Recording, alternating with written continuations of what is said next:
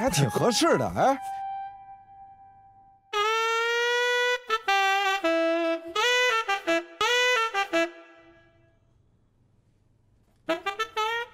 姐，你别误会啊！哎，姐，什么事儿啊？非得让我专门跑一趟？一件重要的事儿。什么事儿？你说。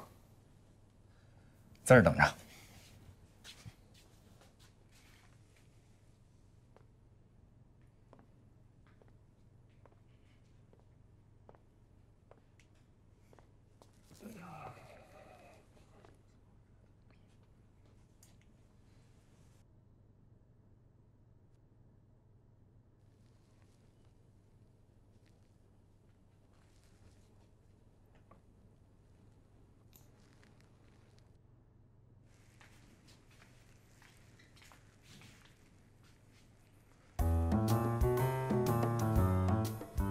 你这干什么呀？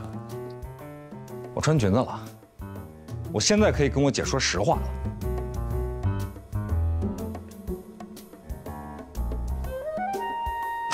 还挺合适的，哎。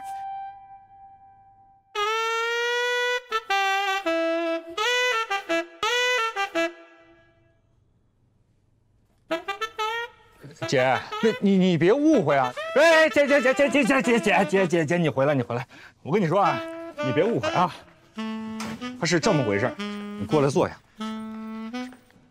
有件事儿，我必须跟你说清楚了啊，就是之前啊，我答应了罗宾，我们俩打了一个赌，我要帮着他撒个谎，是不是罗宾？我当时就跟你开个玩笑。没想到你还当真了！不，君无戏言。如果我不帮着你骗我姐啊，那么我就要穿裙子。但是姐，我必须把这个实话给说出来啊，哪怕是穿裙子，我也一定要说出来。那就是刘英美，我没有跟她借过钱。啊，没关系，不重要了。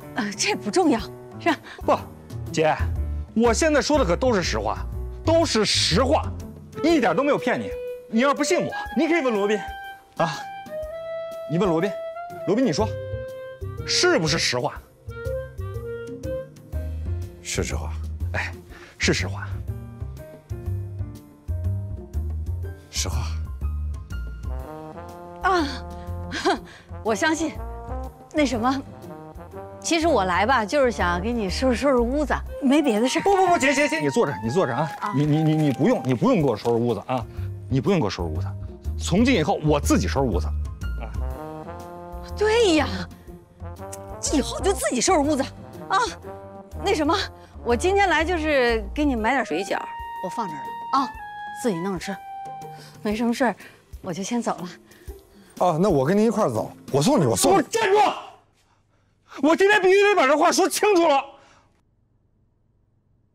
姐，是这样啊，我姐夫跟你婚姻生活这么长时间啊，他有一段时间呢，他非常的不快，他非常的压抑。当然，这个原因有一部分是我给造成的，所以我呢，要向你表示诚恳的道歉。还有，我姐夫的在天之灵，我也要向他道歉。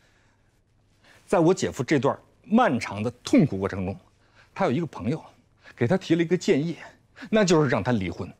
但是如果他离婚了，啊，那么你们婚前我为你们写的那个婚前协议，他就会一无所有。所以他这朋友呢，就有给他的一个建议啊，让他呢弄这个虚假债务。但是我姐夫从来就没有用过这个办法。虽说我姐夫去世了，你在他的那些遗物里边找到了很多的借条。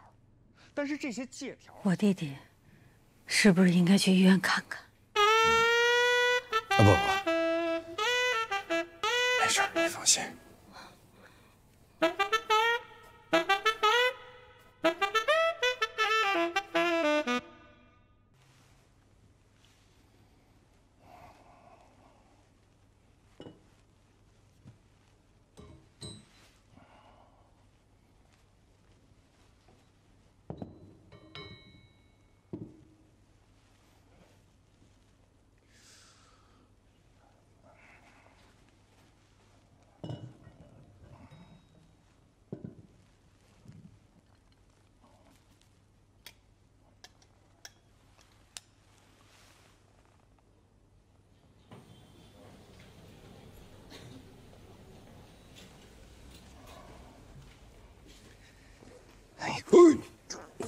你在干什么？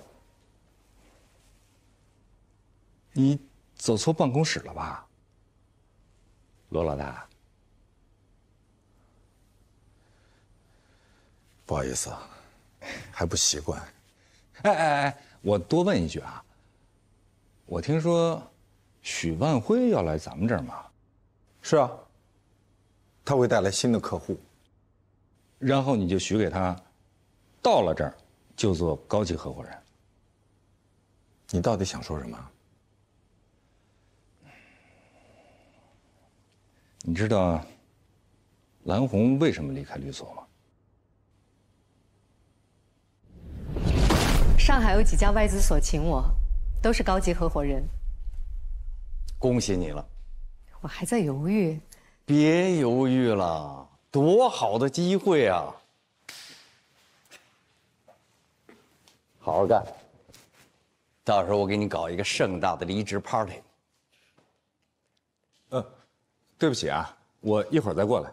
没事儿，我已经没事了，就是来告别的。盛大的离职 party， 我刚才听见了。不必了，谢谢。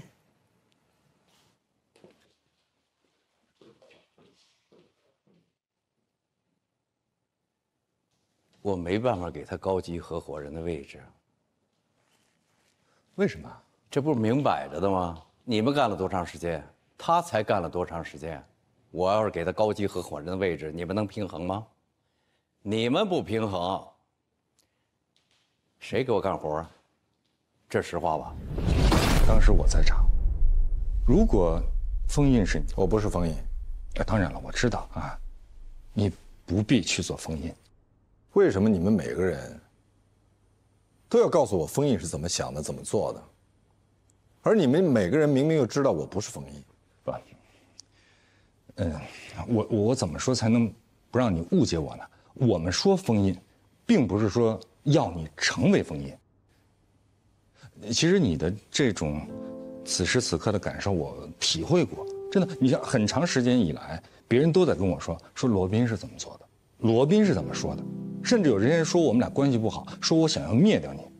但是我指天发誓，我从来没有这种想法，我顶多是想要成为另外一个你。但是后来兰兰跟我说了，她说我不必成为另外一个你，尤其是不能做一个盗版的你，要做就做正版的自己。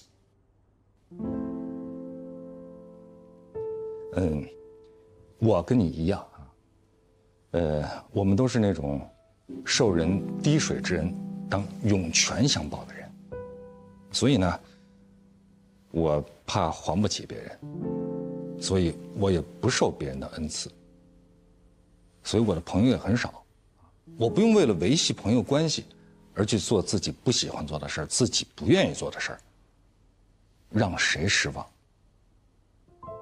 都不要让自己失望，这是我父亲教给我的。